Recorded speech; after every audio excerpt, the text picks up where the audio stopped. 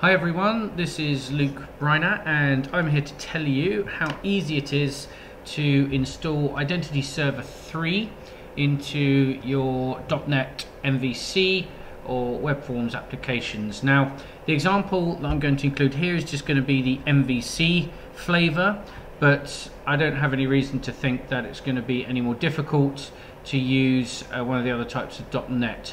But if you notice here, the documentation you need is on IdentityServer.github.io, and in this case I'm already in this tutorial, which looks pretty long, but it's only because they've broken it down step by step. And in actual fact I can show you very quickly what's supposed to happen. So IdentityServer3 really is a project designed to support OpenID Connect, and if you don't know what OpenID Connect is, I suggest you jump over to the OpenID website and kind of take a look. But the basic idea is that OAuth 2, which many of us use for single sign-on for our websites, we use things like Facebook and Google logins. They use OAuth 2, and in many cases they are not providing authentication, because as you've probably noticed, in many cases if you click to log in with Facebook, the Facebook page doesn't ask you anything because probably you're already logged in which case it goes straight back to the other site and you're logged in. In other words, pretty much anybody can get into any site using Facebook logging because Facebook does not ask for passwords and stuff. So OpenID Connect is designed to solve part of that problem, and it does this by returning a token as well as various other things in the OAuth 2 protocol. And the ID token is a signed JSON web token, and inside that web token, apart from a number of things like hashes and signatures and stuff, includes an identifier for the user who's authenticating, and depending on exactly how you have your OpenID Connect set up, it also includes claims about that user, such as their name or email address, etc. So I'm not going to talk about all the different kinds of flows, but just to show you basically how this works, I have two sites running. They're both running in a debugger in Visual Studio 2015, and one of them here is the Identity Server. So this is the web application that contains information about users and clients. And then I have a client application running, as you can see, on a different port, and this one's running on HTTP, this one's running on HTTPS. Doesn't kind of really matter too much at this stage, but certainly the Identity Server needs to run HTTPS because that's one of the ways in which the protocol is protected. So what's going to happen here is I want to log in, and what I've done is I've protected the About page so that it requires me to log in. So if I click on About, it's going to say you need to log in. Now notice here that we've jumped over to the Identity Server. So in other words, we're now here. It's done a redirect and it's come in and it said they're asking you to sign in. Now the tutorial includes the username Bob and the password is secret. Obviously in real life they won't be hard-coded. And while you're testing, I recommend that you don't tick to remember my login because it just kind of causes confusion sometimes. But I'm going to hit login and it's going to say, well, now you're logged in, I'm going to give you a consent page because the other site that you came from is requesting your permission to show your user profile, your user roles, and your user identifier, which it gets anyway. You can't opt out of that one. So you could say I don't want to provide those things, but in most cases you go okay. Again, I'm going to untick remember my decision just so that I can keep running this if I need to and have it not automatically log me in. And I say okay, that's fine, and notice this will go back to the page. This is in the About page, and the only reason we've used that is just because it's quick and dirty to replace this one rather than adding another page, but obviously that could be any page. And then what I'll show you in a second is we've just taken all of the information that's come back from the Identity Server in that ID token and it's printed it out here. So in this case it's included things like the name's Bob Smith, it's got a couple of roles in there. That is not his password, that is the type of authentication that was used to authenticate the user. So hopefully you can see here with OpenID Connect you get useful additional information. This site now knows, because of this claim, that the user was actually authenticated using a password. So it knows they haven't just automatically logged in using Facebook or something else. You notice here I've also added a logout button. This isn't in the default web application, and that's because I chose to create an empty one as recommended in the tutorial over here. And so I had to add that, and I'll show you how to do that in a second. I hit logout. Now, part of the OpenID Connect also supports distributed logout. So you notice I've now gone back to the identity server. So my client application has asked the identity server to log out user Bob. So I've gone back here and I said, yeah, you're allowed to log out. Now, in normal cases, if I'd set that up properly, that would go back to my client application. But for security reasons, it doesn't do that automatically, and that's to stop people passing in unvalidated redirect URLs, which could be used for phishing and stuff like that. So I'm just going to change this manually to go back to where I started. I didn't really mean for it to do the distributed logout, but obviously it does that automatically. So here you go, and you notice the logout button's gone because I'm now logged out, and if I click that, the whole thing will happen again.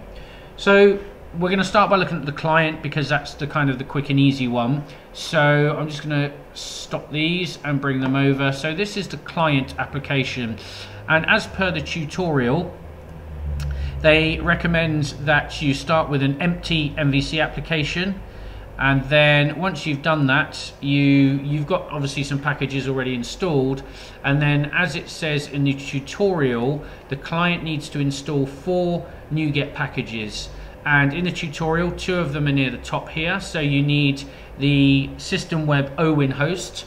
So again, that would probably come with an MVC application if you didn't choose the empty one, but because we chose the empty one, we need the OWIN hosting platform. We also need the library itself, IdentityServer3. There is an IdentityServer4, but that's kind of newer and it's slightly different, so we're just going to talk about IdentityServer3. For the client, if you go down a bit further, you also need these 2 packages, and these are basically the client versions of OpenID Connect and cookie authentication. So they're the 4 packages that you need to install. You can just install all of those. It'll take a few seconds to install, obviously. And then once you've done that, I'm just going to take you through the different files. Some of these are obviously just for the tutorial. We've noticed that I've added a logout action, and that's because, like I say, that's not included by default if you choose to make an empty web app. And all that does is call request.getOwinContext.authentication.signout. So that get OWIN context, if you haven't used OWIN before, you call that quite a lot, and that dynamically binds various elements so you can get access to whatever's been plugged into that OWIN pipeline. After it's logged out, it returns to the index action. So there's kind of not too much about that.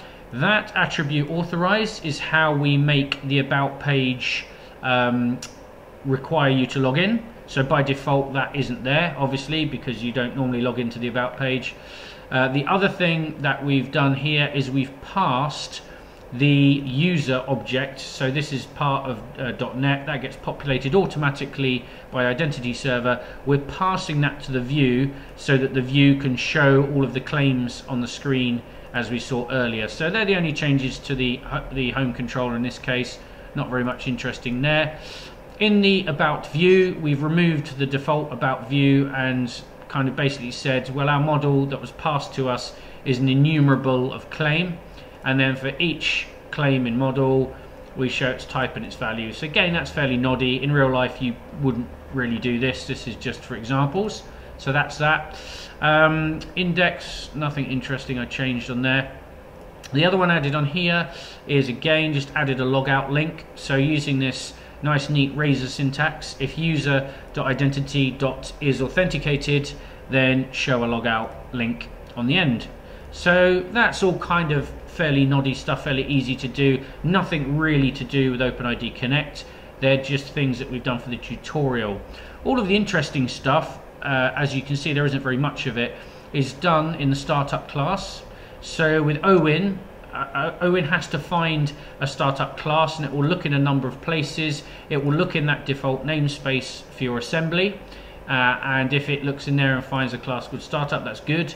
If it can't find it, then you have to specify in web config or using an attribute which class is your startup class. And then we have this configuration method, which gets past the app builder, and this is really just a kind of chain of responsibility pattern where the common way to do this is you see these extension methods which extend iApp builder, and then depending on what you're plugging into your pipeline, in this case we say use cookie authentication, and that will wire up its handler to that. Use OpenID Connect authentication. So they were the two packages that we installed, and in this case authentication type we set to cookies, and you might think that's strange, but authentication type can be set to different things because you might have more than one cookie authentication options. So in this case we just call it cookies. That's fine. That tells it to use normal authentication, not Kerberos or NTLM or any of those horrible things. And then this is really what used to look similar but slightly different in the older .NET projects. This is really the wiring that tells this application how to connect to its identity server. So unsurprisingly we have to point it, in this case, to remember the identity server was 44300, and the identity server library adds this URL automatically, and that's the discovery endpoint. And if we go there and see what that looks like, you'll see here IdentityServer3, so that was added automatically, and you kind of got the discovery document is all of the information about the identity server and everything else. But again, we kind of don't really worry about all of that stuff in there. All we know is we point it to the right place, and that's all automatically. Now in this case the client ID is MVC, so that's probably a bit misleading. In real life you would have a client ID that is probably obtained from the identity server when you register an account, and so that's likely to be a big long number or alphanumeric or something like that. So that would be your unique client ID that identifies you. You then have some scopes, so you got kind of whole different array of different scopes that you can use, and OpenID Connect specifies some specific ones. Then the redirect URI, where do I come back to when I've successfully logged in? So that's kind of what happens with here. You just pass ourselves, and then in this case the response type is ID token, and what that means is when I pass in response ID token, it means I'm not going to get a code or anything like you do with OAuth 2. I'm just going to get the authentication token containing all of the information that I've asked for here. And so this is what we call the implicit flow. It just goes in, comes back out, it's very quick, and has everything we need in there, all nice and secure. And in this case I'm going to say that when it comes back and logs me in, it's going to use the cookies, which is the thing I set up here. So that's all we have to do, configuration. That's the client. You can see it's very easy to do, and that there's kind of not really much more to say about that. So now we're just going to take a quick look at the server, and this, if you followed the just chose the wrong one. If you follow the tutorial, this tutorial here, all of this effectively leads you to a system that is the identity server and is also a client in the same web app. Now that's kind of okay, because in real life if you've got a site like Google, then probably you can log into Google using Google authentication, even though Google is also the identity server. But it makes the tutorial slightly confusing because, as some people have said on forums, you can't really tell where one part ends and another part starts. So hopefully I'm going to be able to explain some of that to you by looking at the identity server. So because this is the server and the client, this also has all 4 NuGet packages installed. So the 4 that we saw back here, these 2 at the top, OWIN, host, system web, and IdentityServer3, and it also has the client ones down here.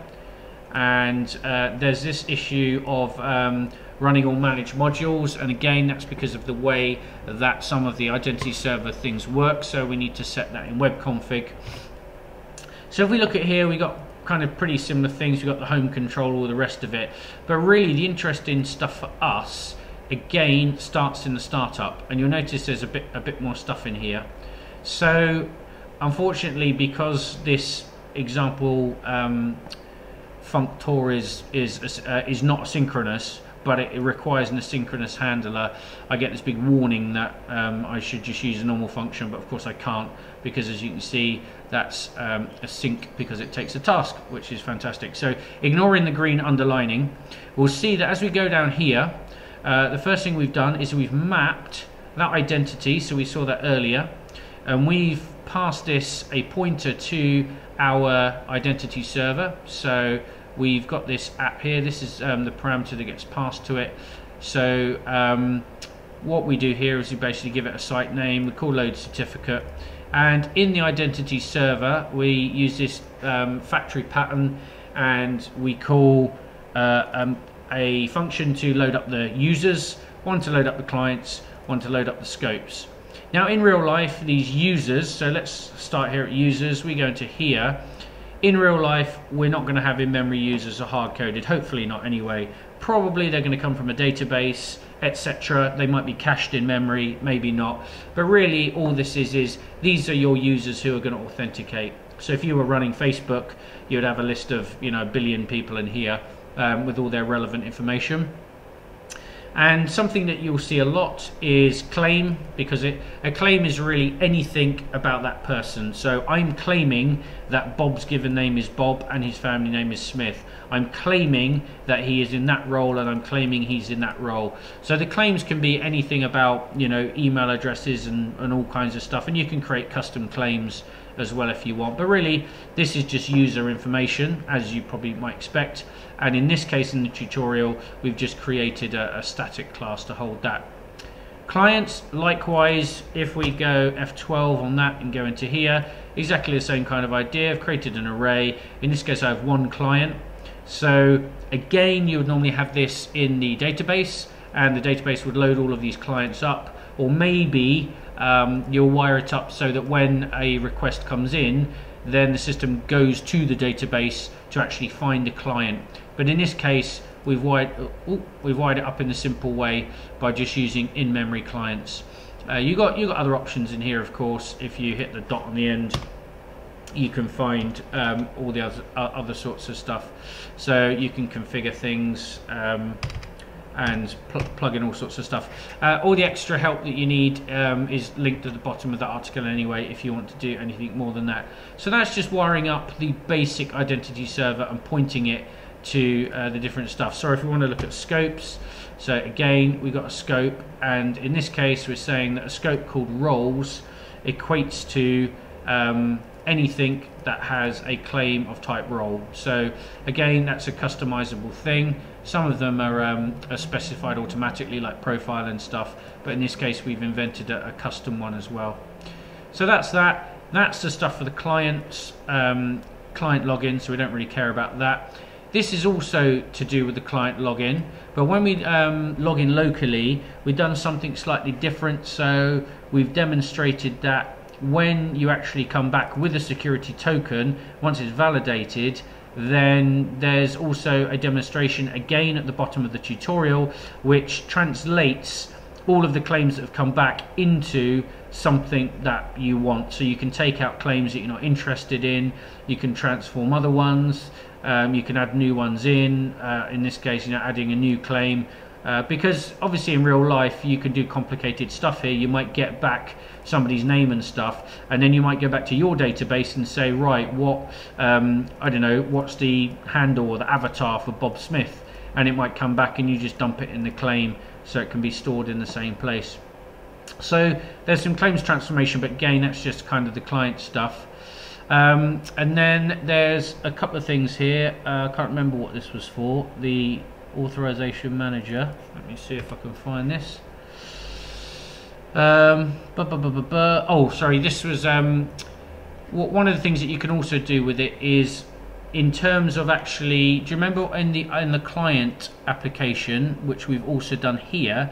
If we go to the home controller, we used authorized. We used that to lock down a page. But clearly that's not really very fine-grained control. So one of the things that you can also do is you can say, well, actually, I want to authorize something more specific. So I want to say that in order to access this page, you need the read permission on the contact details object. And if I want to update it, I want the write permission on contact details. Now notice here there's no reference to the users or roles, because what we're trying to do here is decouple those questions. All we're saying here is you're going to need some permission to use this action, and in this case the permission is that permission on that object. And what Identity Server gives you for free is the ability to extend their resource authorization manager, and that is the code where that attribute is defined, the authorized resource. And in here you can see that there are check access async and then authorized contact details. These are asynchronous. Why are they asynchronous? Again, because you might be going to a database or something to check these. So in this case it's not relevant, but by default they're asynchronous methods. And in this case it says, right, what resource am I trying to access? Well, it's the contact details. Okay, call the method that finds out about contact details. In this case it's going to come in here and say, well, basically if you're in the geek role you can read something, if you're in the operator role you can write it. And again, you might want to customize all this. You might be going off to a database and let the database completely handle this functionality, so you might do that automatically, but that gives us the authorization stuff, and we plug it in again using one of these extension methods which is provided by Identity Server. You'll notice here the certificate as well. Part of the problem that we have here is when we provide a signing certificate, people need to know how to use the signing certificate. So we do that, we plumb that in at the bottom by passing in that certificate. You can use a self-signed one or anything like that for now, but eventually obviously you'd need a kind of a proper certificate. And then the other two things that we've got is you've got this anti-forgery configuration parameter, and these two are actually parts of .NET. They're not part of the Identity Server, but one of the things here is we're basically going to use the end user subject as the type identifier for this. Is the cross-site request forgery token. So what you're basically saying is, what unique piece of information exists for a user that I can use to seed the cross-site request forgery token. And what we're saying is, because we're using OpenID Connect, the piece of information that comes back that is unique is the subject, and the subject is unique identifier. It could be a number, it could be anything, but because it's guaranteed to be unique, that's what we do there. And what we're saying there is their name might not be unique, so let's use something unique. And then the second one, inbound claim type map, is what happens here is .NET does something. If you remember back on here, we've probably not got it open. When we logged in, we saw a big list of claims, and they had really big long URL kind of names on them, and that's because the .NET was trying to map them to the built-in JSON Web Token types that are used by Microsoft. And in most cases we're probably not really interested in that, so by setting this to an empty dictionary, then none of those things are going to map up, and we're going to get the names as they come through, like given name, family name, and stuff like that. So as you can see, even on the server, even on the Identity Server, there's not a lot to do. All of the changes in here, I think, apart from that one which I had to point it to the right startup class, I think all the rest of these things were basically added automatically by the different packages that we were installing. So that's all we really did, and that's what ended up with our Identity Server. And really it's as easy as that. There are lots of other things that you can set, so once you know a bit more about OAuth 2 and particularly OpenID Connect, you can then start looking at what sort of flows you want to use. Again, they're all for different reasons, for different uses, and you might find when you change these that your login from the client starts breaking, and that's just because for instance in the client, where were we? Just find my startup. You notice here that the response type is ID token. by definition that response type relates to the implicit flow. So if I change the flow that's allowed for that client, then that's not going to work, because that only relates to the implicit flow. If I did, you know, code and ID token, then that becomes a hybrid flow. So I could do hybrid flow, and then that would work. So there's kind of obviously lots of extra stuff in there, setting up URLs, and again another load of settings that you can add in. So whatever it is that you want to do, you can do really in here, and it's fantastic because all this is built in, so it's very easy to get the basic stuff up and running. It's pretty secure by default, which is also good, so you don't have to do lots of locking down. But at the same time, if you do want that extra functionality, those extra flows, the extra information, if you need to do the transformation of the data that comes back, all of those kinds of things, it's all doable, but it will also work if you don't do any of those things. So hopefully that should show you very easily how to set that up. IdentityServer3, as I said before, you can find it at IdentityServer.github.io, and all the kind of stuff there. Identity Server is the one you want, and there's all the kind of stuff in there, including documentation and everything else. And hopefully you'll get on really well with it. I will do another couple of videos about, or to an OpenID Connect more specifically, which won't include the actual coding. It will just include the theory. But if you already know the theory, you just want to get it working, hopefully this video has shown you how quick and easy that is. If you do have a problem, almost certainly you've got that which doesn't match up with, not with that, yeah, with this. So again, check that your client IDs match. One of the things you've got to watch out for, this redirect URI is matched exactly, except it's case insensitive. So if one has a slash on the end and the other doesn't, they won't match, and you will get a failure to log in. So HTTP has to match. If it's HTTPS, that has to match on both ends. So look out for that. Look out for that. If the client is not enabled, so in the clients list here, if that is set to false, it will also fail. If the flows don't match the response type, then that will fail as well. Other than that, you should get a more meaningful message if it doesn't work. And good luck with your plumbing.